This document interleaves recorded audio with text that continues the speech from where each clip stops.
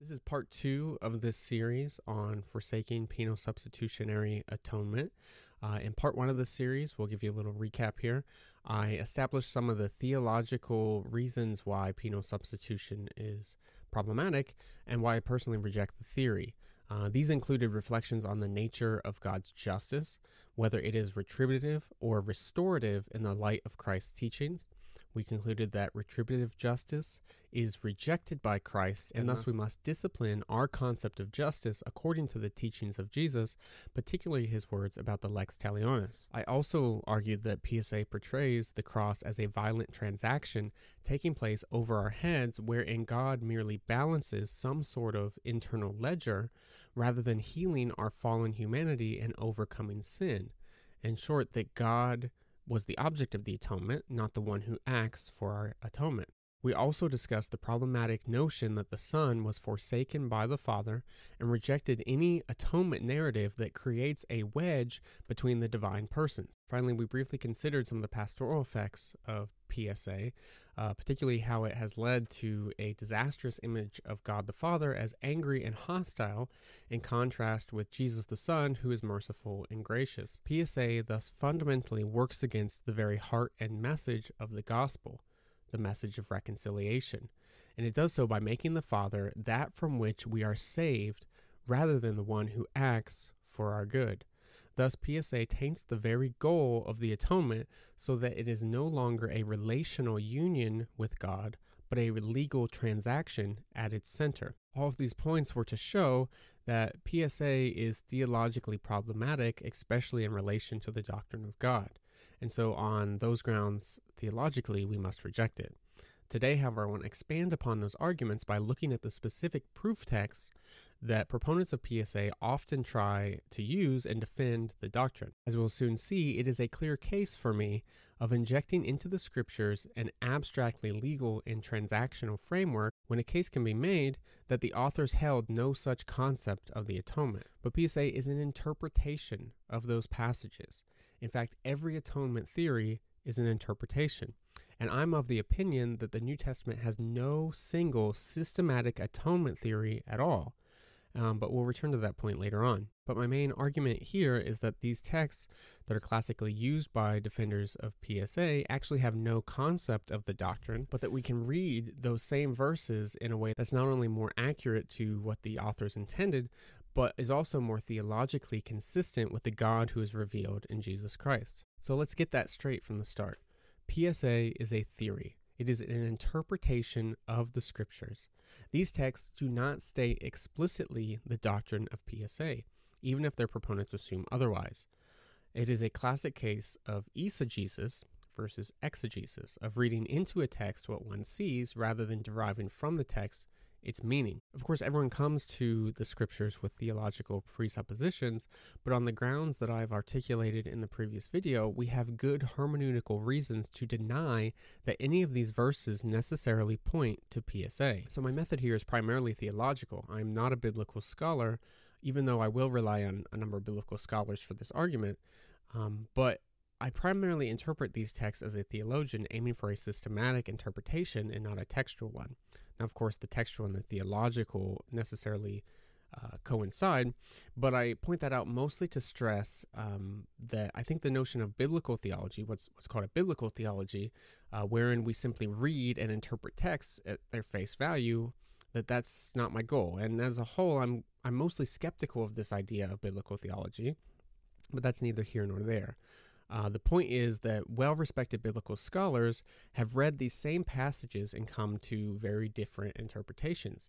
So it is naive to look at these texts and say, the Bible clearly teaches PSA, because that is just not the case. Brilliant exegetes, including many of the church fathers, read these very same texts and did not conclude in PSA. And so the scriptures do not clearly teach penal substitutionary atonement, and that brings up another important point to contextualize this argument.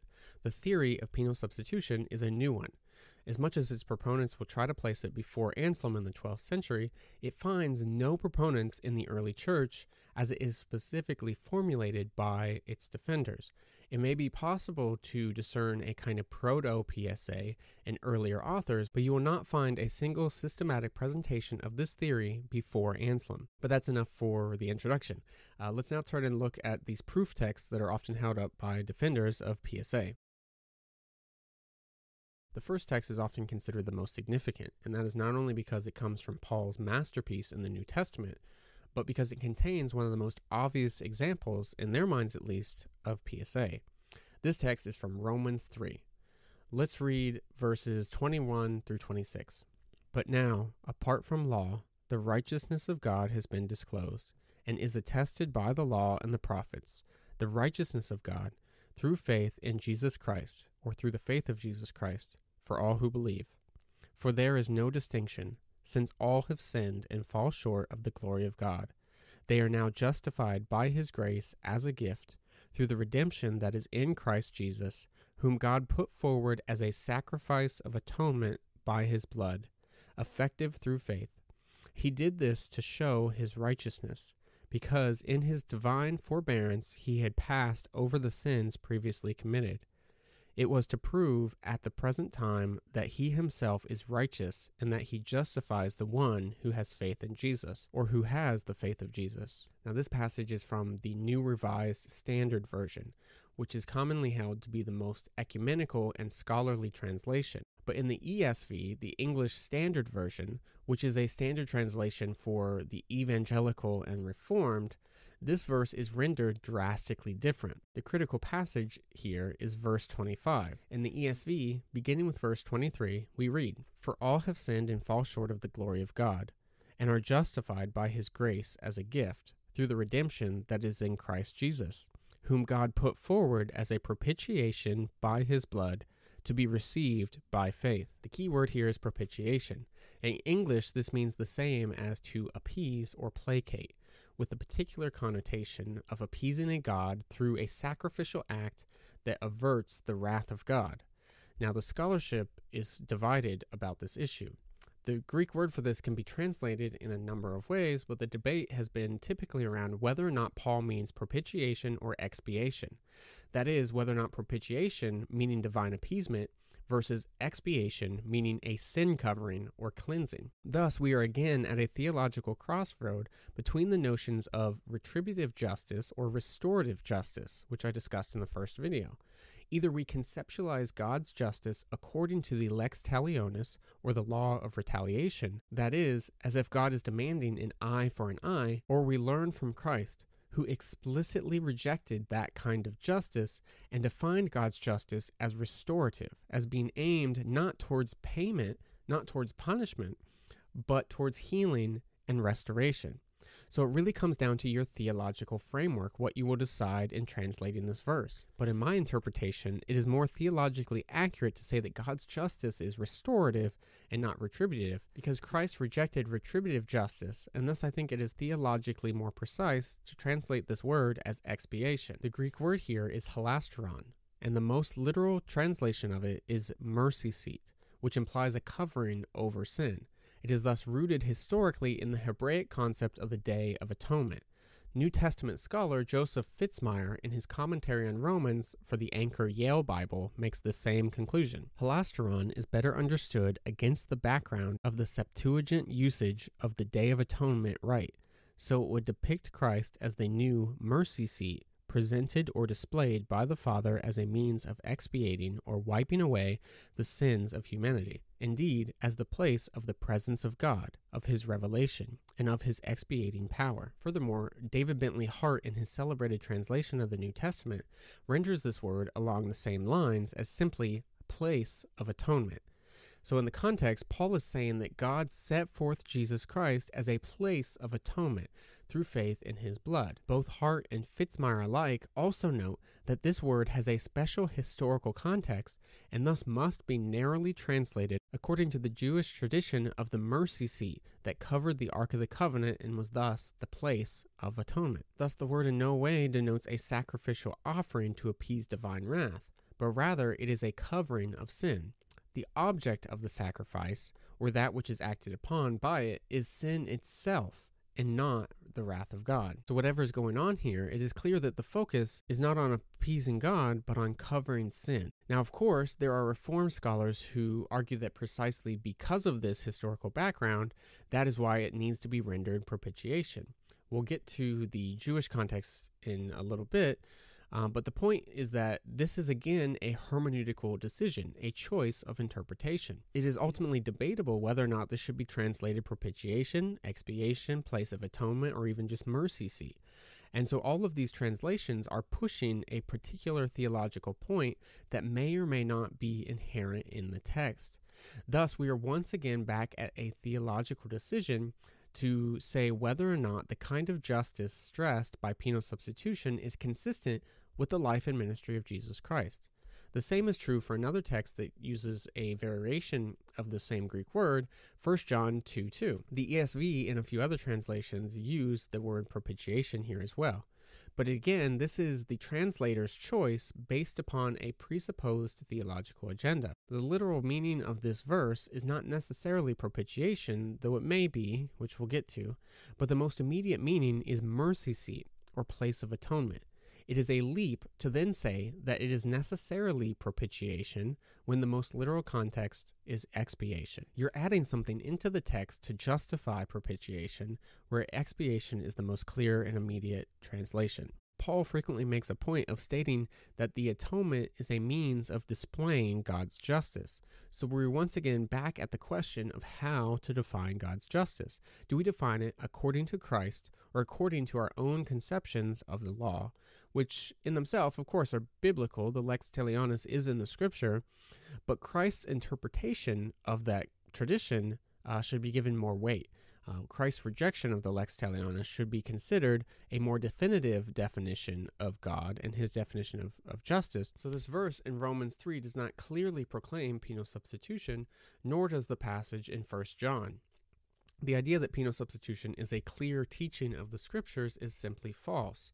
There are always some sort of interpretive leaps going on behind the surface. Now, it is perhaps a valid interpretation of the scriptures, but it is unclear that that is exactly what Paul had in mind with these verses. But to claim that this theory in its modern form is inherent to what Paul is saying is naive at best. In fact, what I want to suggest here is that it's far more likely that Paul had in mind the idea of God acting in Jesus Christ to cleanse sinners of their sin, to heal their unrighteousness, and thus to proclaim God's justice, which restores rather than merely balances some sort of legal ledger in the name of retribution. So we're again at the question of who is acted upon and who acts in the atonement. Is God the object of the atonement, the thing that needs to be atoned, or is God the atoning one, the one who makes atonement?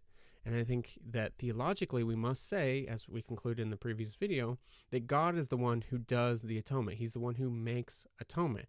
Atonement does not satisfy something in God. In other words, God acts for our sake, for the sake of humanity, to heal and to restore us. But PSA turns atonement on its head and makes it a case where Jesus acts on God on our behalf. But that just simply is not the case. Now, let's say, even if Paul does mean propitiation with this verse, it still would not mean PSA is correct. Indeed, let's say that we could definitively prove that propitiation is exactly what Paul meant in this verse. Though, of course, it would be impossible to prove that, but it still does not mean that penal substitution is biblical, because Paul does not say that Jesus propitiates God. Let me say that again. In neither text does Paul say that Jesus propitiates God. God is not the object of propitiation, if propitiation is indeed what Paul meant here. And so if you look at this verse again, you'll see that the object of propitiation is not directly stated. It may be God, but that again would be an interpretation and a potentially dangerous one. But in the text itself, it is not said that Jesus propitiates God. It simply states that Christ became a place of atonement. Now, even if that means propitiation, the text still does not say that God the Father is the one being appeased or propitiated. Christ may be a propitiation in this verse, but it is not clear that it is God and not someone else who is the object of that propitiation. So let's think this through.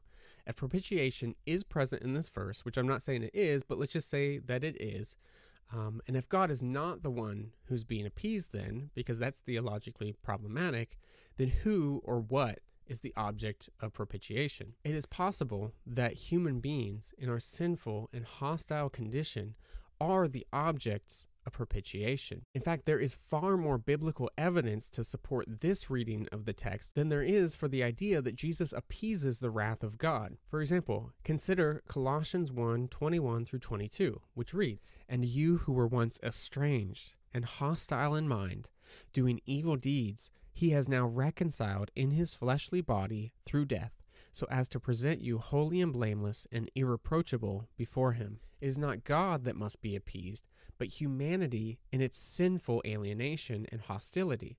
We are the enemies of God. It is not God that is the enemy of humanity. So this idea that God is a furious enemy who must be appeased by Jesus is less biblical than the idea that humanity itself is hostile and estranged in its mind, and thus that we live in a world of deception, a world of darkness, in which we imagine that God is against us, when in reality God is not against us. We are the ones who are against God. In Jesus Christ, God reaches us in the pit of our alienation, in the hostility of our fallen mind, and he reconciles us to the Father. The primary hostility between God and humanity is not on the side of God. Rather, it is on the side of human beings. We are the ones that need to be reconciled to God. But the point is that it is far from conclusive, to say the least, that there is any biblical text that directly states that on the cross Jesus died to appease the wrath of God, to placate God on our behalf or satisfy some divine need in God for retaliation. As I stated in my first video, this leads to the problematic notion that it was God that needed reconciled to the world, not the world that needed reconciled to God. God is not against us, even when we have been against God. There's a fantastic video by an Orthodox priest that explains the difference between the Orthodox doctrine of atonement versus PSA. So the analogy this priest uses is of two chairs. In the beginning, the chairs face each other in a fellowship of love and trust. This is the story of Adam and Eve. But the story of penal substitution is that when Adam sinned in the garden, God turned God's chair away from man. God could no longer face his creation.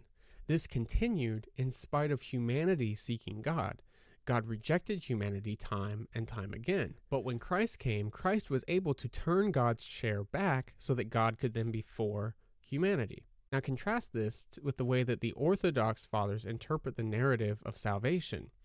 Again, we start with the Garden of Eden, where the two chairs are facing each other in perfect harmony and fellowship. But after the fall, in contrast with PSA, in this version, it is not God that turns God's chair away, but man that turns away from God. And thus God pursues humanity even in our hostility to God. But God is never God against us. God remains God for us. God's chair remains turned towards us even when we try to flee from God. But even if I make my bed in Sheol, you are there. God does not give up on us even in our rebellion. And so the story of PSA very clearly reverses this narrative. So when the two chairs are facing each other, it interprets it to mean that God forsakes humanity, when in reality it is humanity that turned its back on God. And so God is not the one that needs to be appeased and reconciled. If anyone, it is humanity in their hostility that needs to be reconciled to God. And that is precisely what has been done in Christ Jesus. Now, Gregory of Nyssa said, "The unassumed is the unhealed." I quoted this in the first video, but I want you to think here in terms of God assuming our hostility, of God assuming our darkness and rebellion in order to heal and restore us back to God. Because only what God has assumed in Christ, God has healed. And that includes our hostile minds. And so it is possible that Paul, in both of these verses, means propitiation in the sense that God appeases our fallen mind, not in the sense that Jesus appeases God. T. F. Torrance helpfully writes in this regard, thus atoning reconciliation began to be actualized with the conception and birth of Jesus of the Virgin Mary when he identified himself with our fallen and estranged humanity. But that was a movement which Jesus fulfilled throughout the whole course of his sinless life as the obedient servant of the Lord, in which he subjected what he took from us to the ultimate judgment of God's holy love and brought the healing and redeeming power of God to bear directly upon it in himself. From his birth to his death and resurrection on our behalf, he sanctified what he assumed through his own self-consecration as incarnate Son to the Father, and in sanctifying it brought the divine judgment to bear directly upon our human nature, both in the holy life he lived and in the holy death he died in atoning and reconciling sacrifice before God. That was a vicarious activity which was brought to its triumphant fulfillment and which received the verdict of the Father's complete approval in the resurrection of Jesus as God's beloved Son from the death and in the rebirth of our humanity in him. Notice here that God's judgment is seen as a healing act. So in this interpretation, it is not that there is no longer any wrath or judgment. Many think that because someone denies penal substitution, it is simply because they dislike these concepts of wrath and judgment, as if they can just do away with them. But that simply is not true.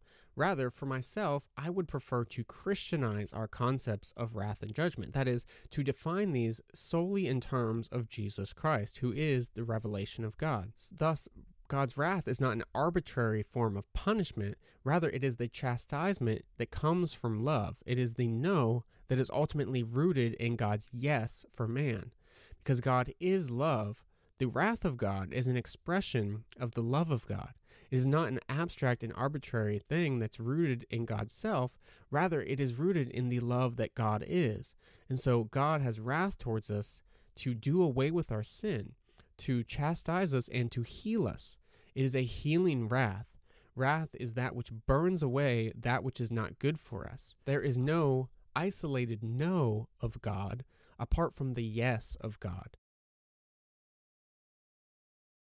Another central text for penal substitution is Isaiah 53, which is also known as the suffering servant passage.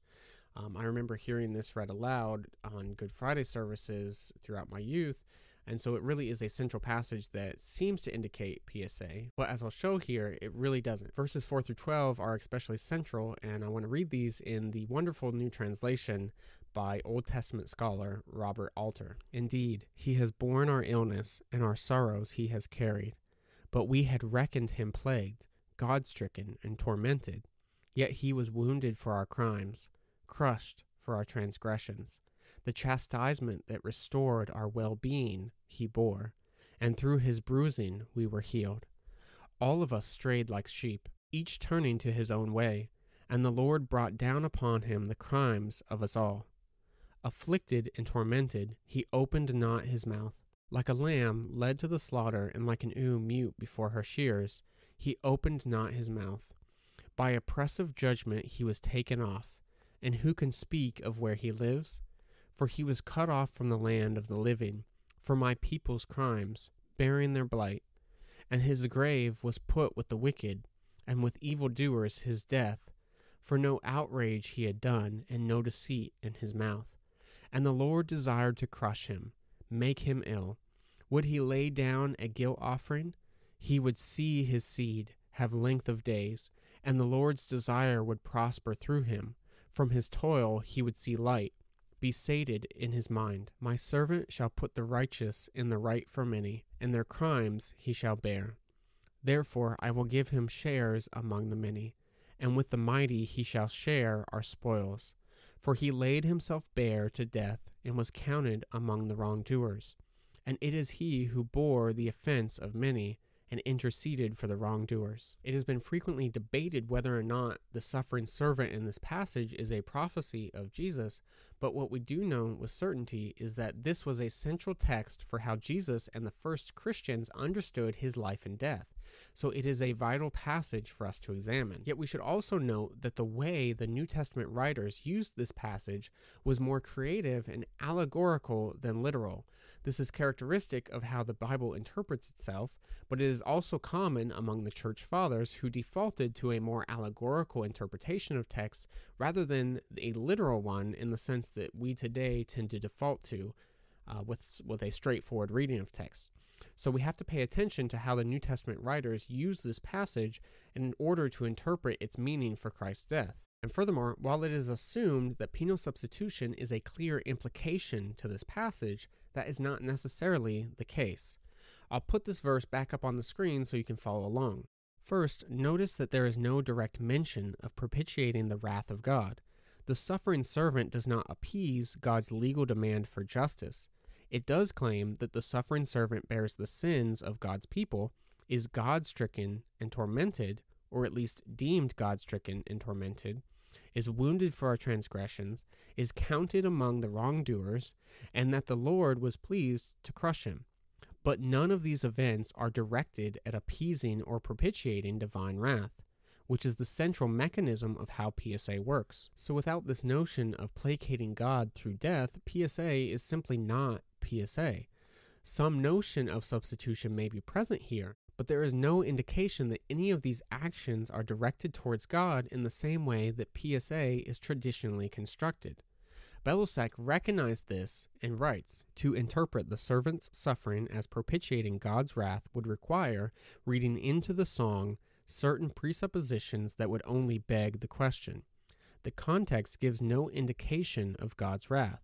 Even if we grant the assumption that this verse implies the wrath of God, to infer that the servant's suffering satisfies God's wrath requires logically making the further assumption that God's wrath requires penal satisfaction.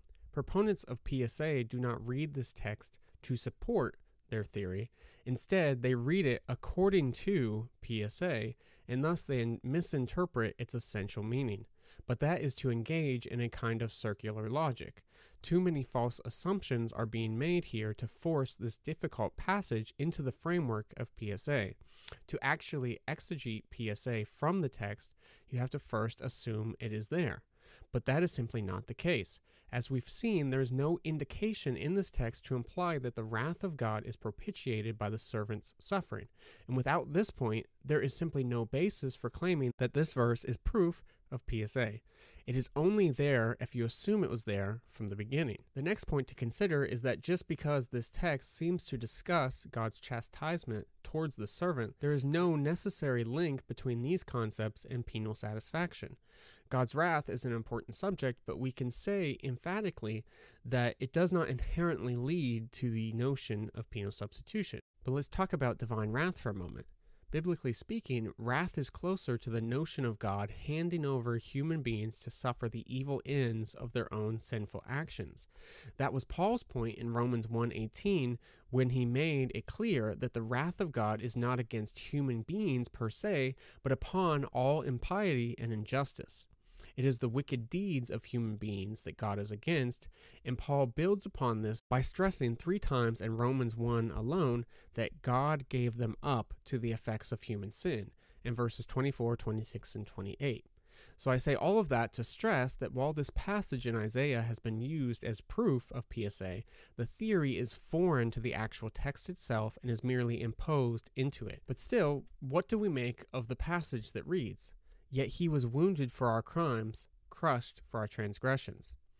Well, let's think about what this may mean. Is substitution the most obvious way to interpret this? If you are looking for proof of PSA, then yes, you will see this as substitution. But the text does not explicitly say substitution. It says what it says. It says that because of our crimes, the servant suffered. I have suffered for the crimes of other people before, but that is not the same as suffering in their place. If the text had said that he was wounded in place of or in exchange for our crimes, then PSA would indeed be an obvious interpretation. But substitution is not immediately present here. So it seems more likely that this passage is simply read as the servant of the Lord suffering the sins of their community, not in the place of their community, but rather by virtue of their sins having effect on the servant. In other words, the righteous man suffered unjustly for the unrighteousness of this world. So it seems more likely that this passage can simply be read that the servant of the Lord suffered for the sins of their community, that they didn't suffer in the place of their community, but by virtue of being a member of the unrighteous world, the righteous suffer. But then there's another problematic verse that follows immediately after, which says that the chastisement that restored our well-being he bore, and through his bruising we were healed. Or in the NRSV, which reads, "Upon him was the punishment that made us whole, and by his bruises we are healed." Doesn't this imply substitution and punishment? First, we should note that there is no indication of this punishment being an appeasement of God. The effect of the servant's suffering is healing and restoration. It is not appeasement or propitiation. So it is clear that there is no notion of retributive sacrifice here, but certainly there is a concept of restorative justice, a justice that heals. Now the second point we have to remember is the context of this verse. Go back to verse 4, which reads, "Indeed, he has borne our illness, and our sorrows he has carried." If we are looking for proof of PSA, we may say that this is obvious proof of substitution. But again, substitution is not actually in the text. Instead, it is clear that the theme of this passage is that the righteousness of the servant is contrasted against the unrighteousness of their community, and it is their sins which affect the servant. So the idea of the servant bearing our illness and carrying our sorrows does not necessarily mean that he carried them instead of us or in exchange for us in some sort of legal fiction, but rather that he suffered with the community, and by virtue of suffering with the community, healing was brought. Now, if we keep in mind the idea of a righteous servant in the midst of an unrighteous community, then these become not an example of exchange or substitution, but of solidarity with the community. The Lord is chastising Israel, and the suffering servant is stricken unjustly while the community is justly chastised. In fact, this is exactly what the rest of verse 4 says. "We accounted him stricken, struck down by God, and afflicted." We accounted. That is the key phrase. Alter notes in his commentary on this verse that in the Hebraic mind, to suffer is to be chastised for sin. And we see that this is also a major theme in the book of Job, and especially the dialogue he has with his friends. It was assumed that if someone suffers, then they deserved it because of some sin they committed. But here, Isaiah is stressing that the community is wrong to think that the servant suffers because of his own sins. Rather, his righteousness is confirmed by suffering unjustly, rather than being contradicted. So that is why the text says, "We accounted him stricken." Yet he suffers unjustly from the unrighteousness of others and is thus deemed righteous by virtue of his sufferings. Now, most importantly, this passage still does not include the concept of substitution or satisfaction of wrath. Nowhere is it implied that the servant suffers in the place of someone else, or that this punishment they suffer in any way appeases God. There is simply no way to find PSA in this passage unless you go searching for proof of it. And that is what interpreters have traditionally done to support their theory, but it is plainly not present in this text. You will not find any indication that this suffering servant suffered to appease God. A summary of this passage, however, may be helpful to understand what this is actually about. Morna D. Hooker writes, "What is being said in this chapter is, first of all, that the servant suffers as a result of the sins of others. The onlookers thought him guilty, but now that he has been vindicated by God, they realize that he was innocent. He suffered not because of his own sins, but because of theirs. If we forget our Christian presuppositions and read the text in that light, it comes across in a new and interesting way." Belosek argues that what's new and interesting about this passage is that it shows that divine redemption confounds human reason and transcends human expectations. Thus, we are often like those who reckoned wrongly that the servant was God-stricken, that his punishment was justly deserved rather than unjustly, that for his own sins he was suffering. We assume that suffering is a form of punishment, but the servant's suffering proves his righteousness. God vindicates the servant even though he was counted among wrongdoers. He's proven innocent and suffers the sins of others. We have now covered the three main texts, but there are two that are worth mentioning briefly. The first is from 1 Peter. 1 Peter 2:22 through 25 is a very interesting one because it connects with Isaiah 53. It actually quotes Isaiah 53, and it interprets Christ's death in the light of the suffering servant. It is notable, however, that the passage Peter quotes from Isaiah 53 is not any of those verses commonly used to prove PSA. Instead, in 1 Peter 2:22, he quotes Isaiah 53:9. He committed no sin, and no deceit was found in his mouth. So in Peter's explanation of how the suffering servant passage relates to Christ, he does not focus on the idea that Christ was a substitute for sinners or that God punished Jesus, because, as we have seen, neither of those concepts are present in the original text. But let's say that defenders of PSA are correct in their reading of Isaiah 53, then why wouldn't Peter at least make that central to his passage here, to the way that he interprets Isaiah 53 in relation to Christ's death? At the very least, this seems to indicate that Peter did not understand the suffering servant as any sort of proof of propitiation, even if that idea is present in Isaiah 53. Instead, Peter focuses on how the suffering servant is deemed innocent by God in spite of the fact that onlookers deemed him guilty and thought he was justly punished. And thus the parallels with Christ are clear. The early church was at pains to explain how this man, who was nailed to a tree, becoming a curse for us according to the law, was not actually unrighteous, but righteous. His suffering was unjustly given, and actually proves his righteousness rather than unrighteousness. And that is why Isaiah 53 was so important for the early church, not because of some kind of substitutionary punishment that was present in the text, but because it tells the story of a righteous servant punished unjustly, deemed guilty by the crowd, yet justified by God as blameless and without sin. Recall the fact that according to the Hebraic tradition, anyone who suffers chastisement is deemed to have deserved it because of their sin. This was the primary theme of the book of Job, even though it beautifully and creatively debates that tradition by asking what happens if a righteous man suffers unjustly, thus challenging the very idea that suffering is a just punishment of sin. And so they had this issue, what to do with Jesus' suffering. If Jesus suffers, then according to the Jewish tradition, there is one school of thought that says he suffered because of sin. So how is the early church to reckon with this and still claim that Jesus is sinless and blameless before God? It is worth spending a bit more time on this context and note what Gustavo Gutierrez concludes in his excellent book on Job. The world of retribution, and not of temporal retribution only, is not where God dwells. At most, God visits it. The Lord is not prisoner of the give to me and I will give to you mentality. Nothing, no human work, however valuable, merits grace, for if it did, grace would cease to be grace.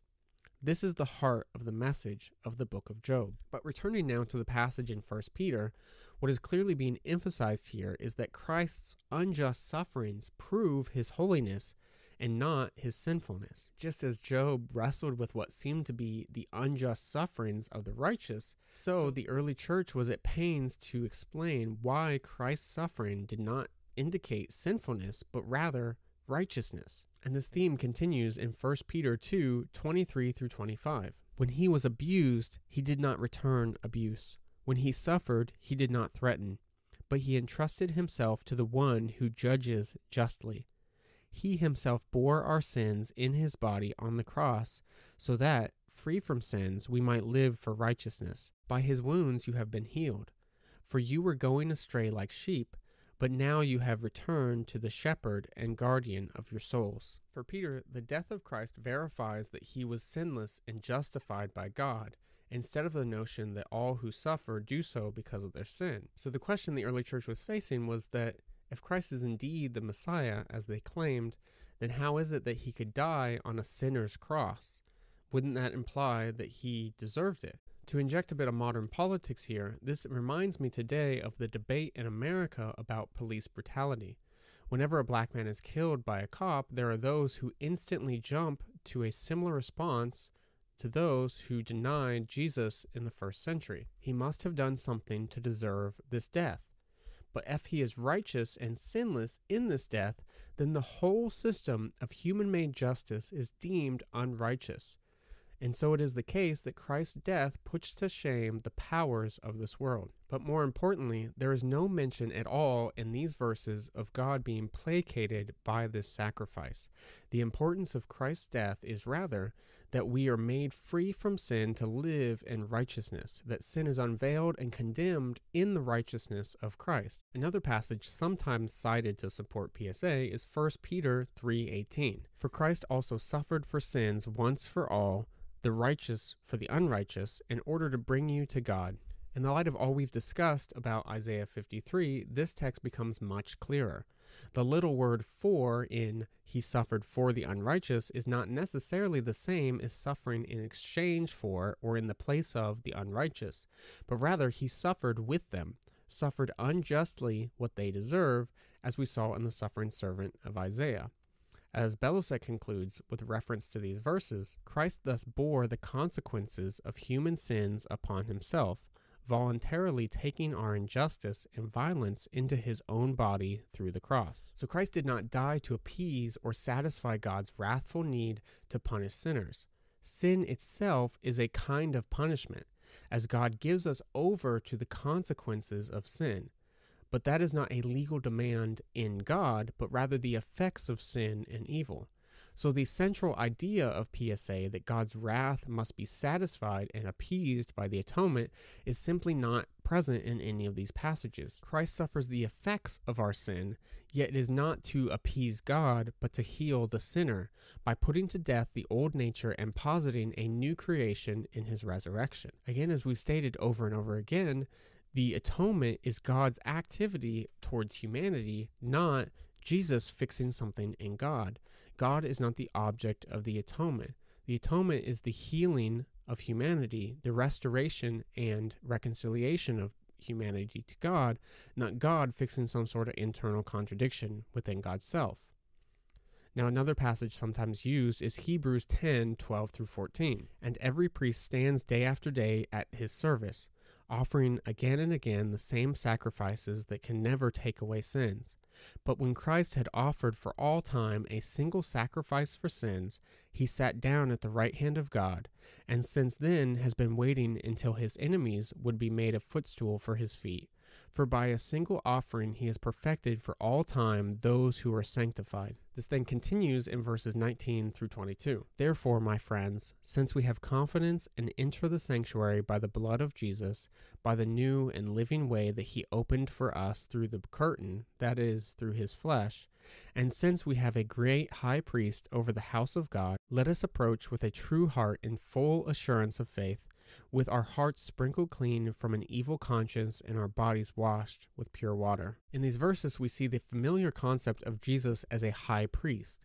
So in order to understand that, we have to ask the important question, what is a high priest? And so this is where we need to examine the Jewish temple and ask whether or not PSA is correct in interpreting the sacrifices of the priest as a kind of appeasement. And so while it is something that's still up for debate, most Old Testament scholars, at least the ones that I've read, do not interpret the priestly activities of the temple as a means of appeasing God's wrath. That is not the way that the Israelites understood what the temple was for. The Day of Atonement was a day of cleansing and healing. It was not a day for legal repayment or retribution. Listen to how T.F. Torrance interprets the meaning of the liturgical sacrifices. We cannot emphasize enough then that the sacrificial and liturgical acts were regarded as witness and only witness to God's own action and appointment. The real agent in the Old Testament liturgy is God himself. God is not acted upon by means of liturgical sacrifice. Atoning sacrifices were sacrifices expiating sin in witness to the act of God. In Israel, they are never sacrifices by man in an attempt to placate or propitiate God. It is actually God himself who performs the act of forgiveness, propitiation, and atonement, while the priestly cultus is designed to answer to his act and bear testimony to his cleaning of the sinner. This reiterates a point that we have stressed from the very beginning. God is not acted upon in the atonement, but is the actor. He is the one who reconciles and is not the one being reconciled. The duty of the priestly office in the Jewish temple was never about appeasing the wrath of God, but of bearing witness to God's mercy and forgiveness. As we said in the first video, PSA confuses the cause and effect relationship of the atonement. Sacrifice does not make atonement. God atones for sin, and then Christ sacrificed himself freely to heal the sinner. The proponents of PSA, in claiming that the Israelite cultic sacrifice was a means of appeasing God, risk a very dangerous conclusion that these sacrifices are indistinguishable and thus functionally the same as pagan sacrificial rituals. Thus, it is implied that all those pagan gods who demanded the death of children and animals are essentially correct in their understanding of God. The gods are indeed angry and demand blood sacrifice. This, however, completely distorts and undermines the revelation of God to the Israelites as attested in the Hebrew Bible. One of the most consistent themes of the Hebrew Bible is its insistence on separating the God of Israel from all other gods. But to then turn around and say, no, God is basically the same as those pagan gods, that he demands blood sacrifice just as these other gods did, is to so disastrously damage the revelation of God that it is a wonder we have not become pagans. And so proponents of PSA are playing a dangerous game in the way that they describe the temple sacrifice as a kind of pagan ritual to appease God. That is simply not the case. I am yet to read of a Hebrew scholar who argues that the Day of Atonement was a means of appeasing God. So whatever the high priest means in this passage in Hebrews, it is definitely not that Christ died to appease God. And I want to just linger on this idea for a moment because I think it illustrates just how twisted and perverted PSA is and how it distorts the narrative of God's salvation. God is essentially no different than the pagan gods appeased by sacrifice, if PSA is correct. Yet the Hebrew scriptures are at pains to say the very opposite. That God is not like any other God. So on all fronts, penal substitution has come up lacking. Thus we must drop this doctrine from our vocabulary and strive after a more Christ-like atonement. No text in the scriptures present a systematic atonement theory. Atonement theories are a later means of interpreting a compilation of texts, but it is a mistake to think that any one single text is enough to base an entire conceptual theological system upon. As I concluded in the first video, I want to stress again that the atonement is not ultimately a theory, but a person, and thus we have to keep central to our thinking the mystery of Christ. The scriptures are unconcerned with atonement theories. As much as they can be a helpful launching pad for us to further contemplate the glories of Christ, the Bible is more concerned with telling the good news of Jesus, because a person is too complex and too beautiful for any one theory. I do not have a theory of the atonement or a theory of God. I have faith in a God who transcends all of my pitiful theories, who transcends all my theology and all my ideas of God. As St. Augustine wrote, if you comprehend it, it isn't God. Now, I hope you've learned a lot with these videos. I am sure that not all of you were convinced by them, but I hope that at least more of you are open to the possibility that PSA is unfounded. I also don't want to leave you with an empty vacuum. I don't just want to say what is wrong with PSA and then say nothing about what the atonement positively means. And so in the next video, I'm going to read a bunch of quotes to conclude this series from some of my favorite theologians describing the atonement. And so I want to do this to kind of spark your interest in what the atonement may mean now that we've kind of cleared the air of PSA. And so I hope that video will be helpful. But with all that said, I just want to say thank you so much for watching this, especially if you've made it all the way through these videos. Thank you for sticking with me. Let me know if you have any questions or comments below, and I pray you have a great day.